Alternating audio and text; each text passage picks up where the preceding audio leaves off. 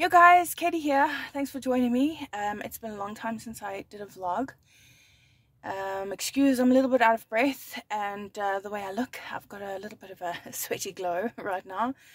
I've just been to the gym for the first time by myself for like a bit of a cardio session, but for the first time in probably, I want to say years, and it probably is years, because usually I bring the kids with me, and Braylon and Katie didn't feel like coming. They felt like a pajama day at home and it's holidays, so I thought, oh, you know what, let me go bomb out a session by myself, and it was lekker. So I basically wanted to update you guys on Blaine. It was his first birthday yesterday.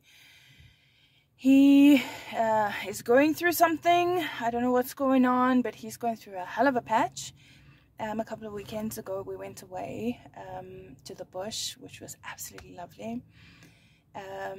But he screamed a lot of the holiday. I want to say 40% of that weekend away was Blaney screaming on the drive, screaming in the bedroom.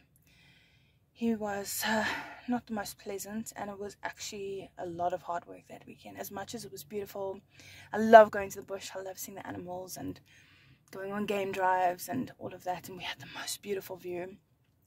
Go check it out. It's called Kalolo Game Reserve. It is absolutely gorgeous, up in Limpopo. Really stunning place, and the food was delicious. It was so good. But it was a very tough weekend, and it was also the start of Blaney weaning off of the boob.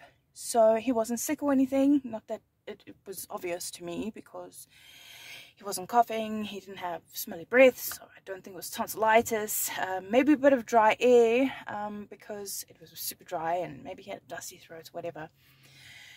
But he basically wanted nothing to do with my boobs, and the 2 weeks after that was torture for me. It was absolute torture. I was in agony.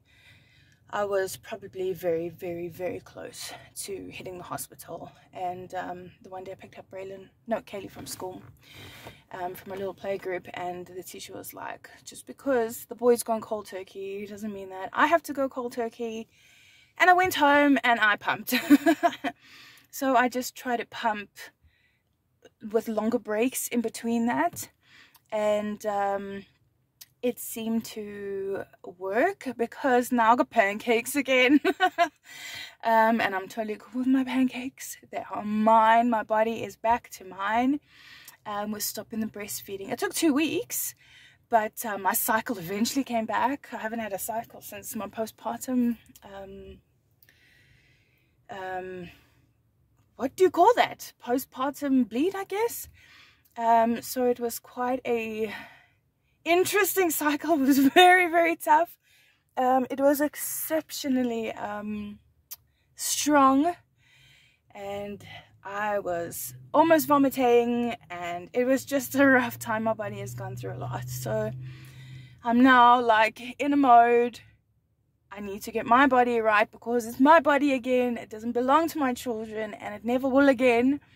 It's now me, and it's up to me to look after myself and my health and my body. And as much as I'm happy with the way I look, I don't feel good. Like, I would like to jump longer on the trampoline with the girls, and I would like to run and play hockey a little bit more in the garden. And I mean, I do all of those things, but I just don't feel as fit as I used to. And I love being fit, I love being active, I love being outdoors, and I just want to go back to being me again, instead of just being a mom that's breastfeeding a baby all the time.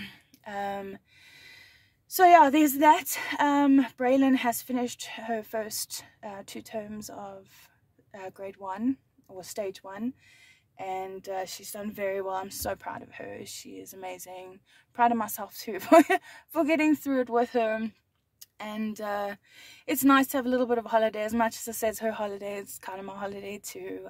I'm seeing more clients in between, because obviously I don't have classes to attend to, but I have got a little bit of a second to myself now. So I've got 2 more weeks of this, and I have no plans except maybe a hot chocolate with a friend, and my weekends are fully booked, which is, I mean, not only with clients, I mean with social things as well, which is quite hectic, but I like it busy. I'm not one to sit around in a weekend and do nothing. I hate that. I hate it. Got ants in my pants. And Kaylee's great as well. She's had a little bit of a cough now. She's had, I don't know, like some type of milestone, so she'll be 3 at the end of this month, and she's just speaking beautifully, and she's physically carrying herself much better. She's a very, very small, almost 3-year-old, really, really tiny. We had some friends over last weekend, and I mean the friends who are of similar age children are quite a bit bigger than she is. So she's a real weenie, but she seems to be carrying herself better, and she's quite strong for such a tiny little thing, and little freaking firecracker. She's the most spicy of the lot. Yeah, she's a lot, but they're great. The kids are great. Everybody's great.